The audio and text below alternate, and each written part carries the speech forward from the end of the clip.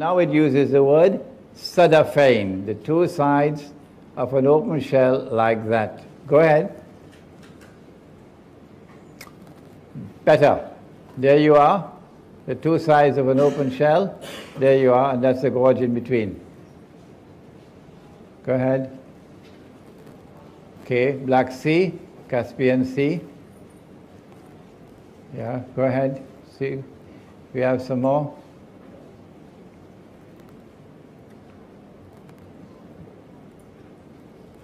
Okay, it's over here. Now, go back. Right. One of the major events of Akhirul Zaman is the conquest of Constantinople. And there's Constantinople. Mustafa Kemal insists that the name is Istanbul, and if you use the name Constantinople, you can be arrested. And the Turkish post office will not accept any mail with the name Constantinople, because he wants us to believe, and the Ottoman Islamic Empire wants us to believe, that the conquest of Constantinople prophesied by Nabi Muhammad already occurred in 1453. Wrong. The conquest of Constantinople is still to occur. And the reason why the conquest of Constantinople takes place after the Malhama, and maybe in the fourth session we can deal with Malhama. The conquest of Constantinople is important. Why? Because Eastern Christianity did not form an alliance with the Jews. Western Christianity did. Eastern Christianity is Rome of the Quran. And Nabi Muhammad ﷺ said that we Muslims are going to form an alliance with Rome. That alliance is important because the major force that faces Israel, the major threat to Israel, comes from Russia. The Russian nuclear-powered navy is here. Russia's navy cannot use this area over here in the winter time because it's all snow and ice. So for the Russian navy to get into the Mediterranean, this is the path. And NATO controls Istanbul, Constantinople, on behalf of the Anglo-American Zionist Alliance. And before NATO, it was the Ottoman Empire that controlled this on behalf of Britain and France. And it was the Ottoman Empire which was waging holy war on Eastern Christianity, on behalf of Western Christianity. And so the conquest of Constantinople has to take place so that the Russian fleet can get out of the Black Sea and come here to attack Israel. So we have, I believe, established for you the geographical location of Gog and Magog. A people who are located behind the barrier. Behind the barrier, on that side of the Caucasus, were the Khaza, a tribe of people who converted and became Jews. Must have been on a Sunday morning. And some of them converted from Judaism and became Christians. Must have been on a Sunday evening. So you have Khaza who are Jews, and you have Khaza who are Christians. But they did not become Jews because of religious conviction. They became Jews as a matter of political convenience. So they don't particularly care for Torah and for the laws of diet and so on. So these are people who are Jews as a nation, but not as a religion. Huh? A nation, not a religion. These are the people who today control power in the world. Now I have to make a confession. In this book, I came to the conclusion that Gog and Magog are the two rival powers in the world today. The Russian-led alliance I identified as Magog, and the Anglo-American alliance I recognize as Gog. I think that is now inadequate. Rather, a more accurate analysis would be that Gog and Magog are located within both the superpowers. And Gog and Magog are taking both the superpowers to their destruction. Because when the two superpowers have already been used to serve Israel and to serve the Zionists, they don't need them anymore. And so when the two superpowers are taken on a ride until they clash with each other, with the nuclear war, there will be mutual destruction. They will be destroyed, but not Gog and Magog. That's where I made my mistake. Gog and Magog will not be destroyed by the Malhama.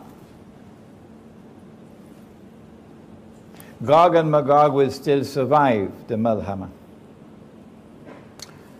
And Gog and Magog are now going to use their power to ensure that Israel rules the world. And it is only when Nabi Isa alayhi salam returns, which is long after the Malhama, only then will Gog and Magog be destroyed. So when you read this book, I'm going to have to put in an extra paragraph or so now to give this additional explanation. Now, what's the time? How much more time do I have in this session? 20 minutes? Okay. The Prophet ﷺ also spoke about Dajjal, that Allah had created a being and programmed that being to impersonate the true Messiah. They rejected him, the true Messiah, and they're waiting for the true Messiah to come. And so Allah is going to send into the world someone who will impersonate the true Messiah. And he is Dajjal. He will appear as a human being. He will appear as a Jew, as a young man who will be powerfully built. And I used to say who would have curly hair. Until an Egyptian came, he said, "Sheikh, I'm on the way from Indonesia to Cairo and I want to meet you at the airport." So I had to take the train and head to the airport to meet with him. And this Egyptian was so excited to meet with me that he missed his flight to Cairo. He missed his flight to Cairo. So he explained to me, he says, "No, Sheikh, the Orthodox Jews have to wear curls at their side here. And that is what the Prophet is speaking about. And you see them in Brooklyn with the curls at the side, okay? So he would be a human being. He would appear rather as a human being. As a young man, powerfully built, a Jew with curls. And he's going to stand up in Jerusalem. I don't say he's going to appear in Jerusalem. He could appear somewhere else, but he will stand up in Jerusalem and declare, "I am the Messiah." And all those who had eyes and couldn't see would recognize him as the Messiah. He would have deceived them. His name is Dajjal because he deceives. He has a PhD in deception. A friend of mine got offended. He said he just got his PhD. He said, don't tell me Dajjal also has a PhD.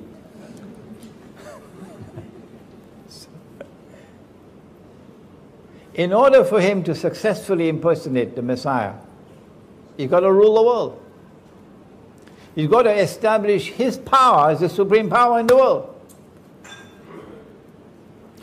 When he has done that, he has to rule the world from the Holy Land. Only then he can declare, I am the Messiah. A convenient earthquake will have to take place, which will bring down Masjid al-Aqsa, and they have the power to do convenient earthquakes. And then he has to rebuild the temple. And then he declares, I am the Messiah, and they'll accept him as the Messiah. But he would not be the Messiah, he would be Dajjal. In this book, I have explained, and this is not a hadith, it's a logical deduction. In order for him to successfully impersonate the Messiah, number one, he'll have to liberate the Holy Land, which is under control of Muslims. Liberate it for the Jews, that is. He's already done that. He's already done that. Number two, he'll have to bring the Jews back to the Holy Land to reclaim it as their own. He's already done that. Number three, he'll have to restore a state of Israel in the Holy Land and get them to believe that this is Holy Israel when it's an impostor. He's already done that. Number four, he'll have to cause that Israel to become the ruling state in the world. Israel may already be ruling the world today, but it's doing it from behind the hijab. But in order for Israel to be recognized as the ruling state, the hijab has to be moved. Israel cannot rule the world while the United States is the ruling power. In this book, I have analyzed a hadith that when Dajjal is released, he'll live on earth for 40 days, a day like a year, a day like a month, a day like a week, etc. And I have come to the conclusion that in a day like a year, which was stage one,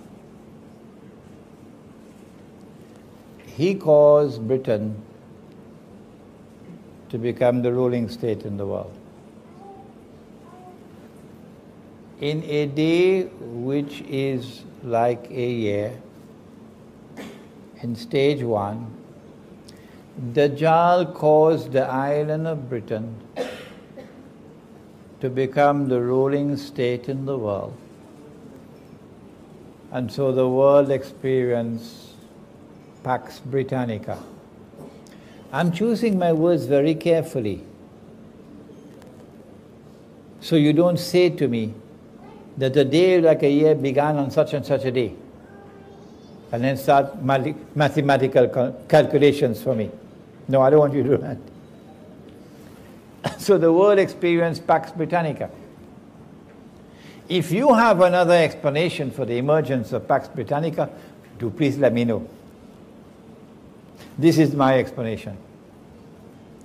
And then a day like a month succeeded a day like a year, and Pax Britannica had to give way to Pax Americana. And the United States became the next ruling state in the world, with a mysterious relationship with the Holy Land and with Israel. And my explanation is that this is Dajjal in stage number two. If you have a better explanation, I'd love to hear it. But there's such a profound silence from the world of Islamic scholarship, and such a profound and embarrassing silence from Islamic movements, many of which now form governments in the world. They don't want to hear the subject. It's too inconvenient for them. And such a profound and embarrassing silence from scholars who otherwise are recognized as great scholars. But if the Quran explains all things, what is the explanation for Pax Britannica? What is the explanation for Pax Americana? How is it that Imran Hosein, who is not an economist, who is not a monetary economist, no, who studied economics and studied monetary economics as part of his studies in international relations. That doesn't make you an expert. How is it that Imran Hosein, 15 years ago or more, was able to declare publicly and put it down in writing that the US dollar must collapse? I didn't say that the US dollar will collapse. I said more than that. I said the US dollar must collapse. The monetary system must collapse. And it must give way to another monetary system. 15 years ago, I was talking about a new monetary system of cashless money. You can't see it, you can't touch it. Electronic money. Today, we are on the doorstep of the collapse of the US dollar. Where did I get the knowledge from? Was it a jinn whispering in my ear? Was it an angel whispering in the other ear? When will they wake up? This is not whisperings in my ear. This is scholarship. This is the application of a methodology to the sustained study of Akhir Zaman. That's where I got it from. And so as you study the subject of Dajjal, you'll understand political history, and you'll understand economic history, and you'll understand how to respond. I'm only introducing the response now. In the next session, we'll speak more about the response. Dajjal is about to move to a day which is like a week. And in that day, which is like a week, Israel has to take over from the United States as the next ruling state in the world. And they asked me, how can little Israel rule the world? And I say to them, you dumb. Is there any American politician in the ruling state in the world today who has any kind of a hope to win an election if he stands up against Israel? You dumb. Israel controls the United States of America. And the president of Israel, or the Prime Minister, Ariel Sharon, he said that. We control the United States. He said it publicly. So it's not little Israel. It is the Zionist movement, it's the Anglo-American alliance, which is now a Zionist alliance. It is Gog and Magog. They are the ones who control power in the world, and they are delivering to Israel the status of ruling state in the world. In order for Israel to rule the world, it has to rule over the Arabs. And so you had the first Arab Spring 100 years ago. You've got to study history. This is not the first Arab Spring. The first Arab Spring was 100 years ago. And that first Arab Spring eased out the Ottoman Empire and brought into being client states that were overtly client states. Saudi Arabia, who will now control the heartland of Islam on behalf of the Zionists. It brought into being governments and rulers who now acted on behalf of the Zionists. The second Arab Spring is doing the same thing. The biggest obstacle in the way is Syria. And the most important plum in the whole basket is Syria. Is Syria. And in order for them to rule the world, they got to rule over the Arabs. To rule over the Arabs, you have to decimate the Arabs. You can't have so many Arabs, there are too many Arabs. And so, Wailul lil Arab min sharrin qad iktaraba, said Nabi Muhammad alayhi salatu wasalam. Woe unto the Arabs because of a great evil which is going to come upon them. It's close, Gog and Magog. And he prophesied that the Arabs are going to be wiped out by plague. So biological warfare. The Arab Spring is meant to lead to the Arab slaughter. So you'll have a manageable Arab population in the world. And when the attack on the Arabs take place, the biological one, the only place where you can find safety is in Mecca and Medina. Because neither Dajjal nor plague can enter into Mecca and Medina. When Israel rules the world, it will be for a day which is like a week, a short period of time. And that will be the time of the most intense oppression for Muslims. At the end of that day, which is like a week, we're going to experience the emergence of Dajjal in person. But before Dajjal can appear in person, two things must occur. Before Dajjal can appear in person, two things must occur. Number one, the Malhama, or the Great War, which will make the First World War and the Second World War look like a fight over peanuts. So great will that war be. And after that, what's the next one? What comes after the Malhama? The conquest of Constantinople. And after the conquest of Constantinople, then comes the Khuruj of Dajjal. Dajjal was released in the lifetime of the Prophet ﷺ. وَإِذْ تَأَذَّنَ رَبُّكَ لَيَبْعَثَنَّ عَلَيْهِمْ إِلَى يَوْمِ الْقِيَامَةِ مَنْ يَسُومُهُمْ سُوءَ الْعَذَابِ. Gog and Magog were released at that time. Dajjal was released at that time. But Dajjal is not in our world of space and time. But now, after the conquest of Constantinople, Dajjal will have his khuruj. So you're going to see him in person, Mr. Dajjal himself. At that time, Medina will be attacked. Dajjal is going to land outside of Medina, in salty, marshy land outside of Medina. Meaning the Israeli armed forces are going to attack Medina. And at that time, Medina is going to shake 3 times. And every kafir and every munafiq will be thrown out. So they're going to be kuffar in Medina and munafiqun. And they're going to join Dajjal. And the angels are going to bar Dajjal from entering Medina and divert his attack to Damascus.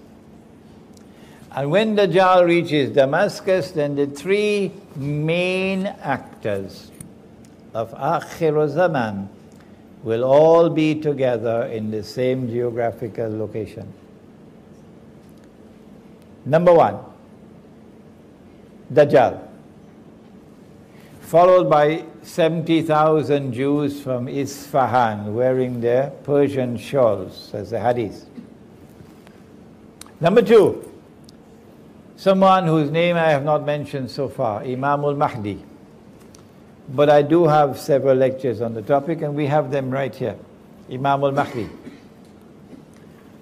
And he will be inside the masjid, and Dajjal will be outside with time of salat. The first time the Messiah came, Allah appointed someone to positively identify the Messiah. Who was he? John the Baptist. The second time that the Messiah comes, Allah appoints someone to positively identify him. Who is he? Imam al-Mahdi. John the Baptist said, here he is, there's the man you've been waiting for, this is the Messiah. Pointing to his cousin, Nabi Isa alayhi salam. Imam al-Mahdi is about to lead the salat. when Dajjal Nabi Isa alayhi salam comes down from the sky with his hands resting on the wings of two angels. And as he comes down in the masjid, the Imam will say, this is the son of Mary. This is Nabi Isa alayhi salam. History repeats itself, positive identification. And then the Imam will invite him to lead the salat. And say, no, you've been appointed by the Jama'ah, you lead the salat. And he will pray with us in accordance with the Sharia, which came to Nabi Muhammad alayhi salatu wasalam. It is after the salat is over that he'll say, open the gates, because the masjid is barricaded. And Dajjal is outside. And Imam al-Mahdi is inside. And Nabi Isa alayhi salam is inside. The three main actors of Akhiru Zaman in one place. Damascus. So the story of Damascus is not going to end with some foreign armed and foreign finance people overtaking the country on behalf of the Zionists. The story of Damascus will end only on that day. As he opens the gate and Dajjal sees him, Dajjal is going to melt like salt melts in water. And he's going to flee. Running. Today they are stamping their feet on the earth as bloody oppressors. But tomorrow they're going to be running. Yes, tomorrow they're going to be running. So good news for Gaza, hold on. Tomorrow they're going to be running. And Nabi Isa alayhi salam will pursue him and overtake him in a place called Lud and kill him. It is my opinion that when he is killed, he's going to pass into non-existence. Because he was programmed to act as he did. So he doesn't have to stand before Allah for judgment and to answer for his conduct and to be rewarded or to be punished. No, because Allah created him as a special creation. قُلْ أَعُوذُ بِرَبِّ الْفَلَقِ مِنْ شَرِّ مَا خَلَقَ. An evil creation to test mankind and to punish mankind. How do we respond to the awesome facade of Gog and Magog? And how do we respond to the oppression of Dajjal? My answer is, you can't beat them. This is a sinking ship. They're taking all of mankind down with it.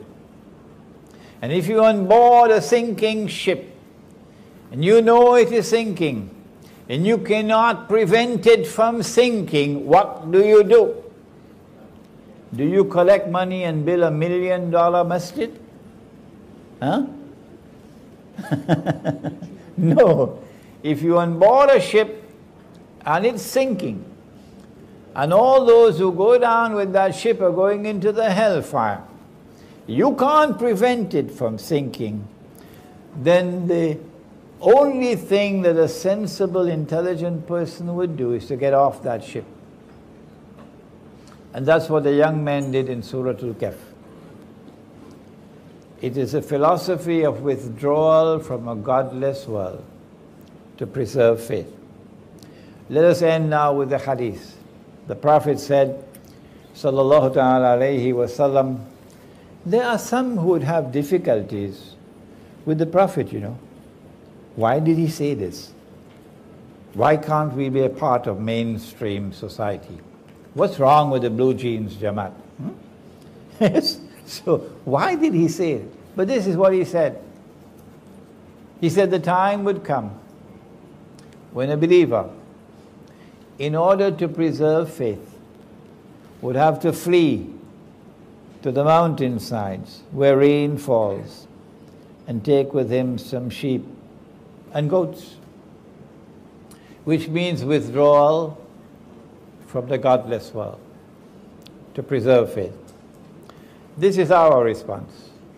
Those who choose to remain in the cities, you must know that every city and every town is going to be destroyed.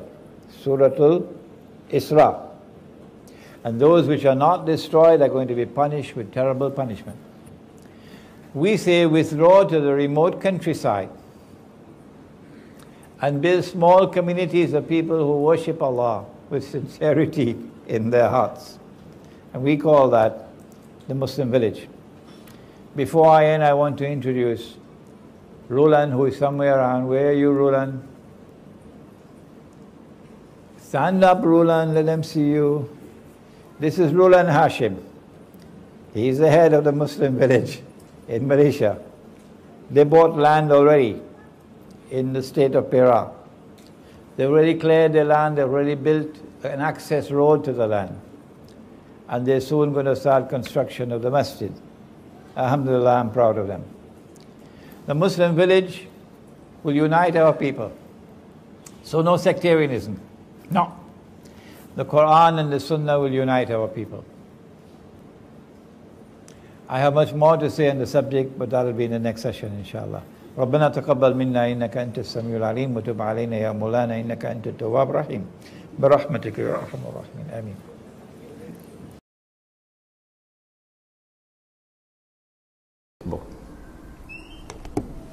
The Prophet said, sallallahu ta'ala alayhi wasallam, that the last people to come out to Dajjal will be women.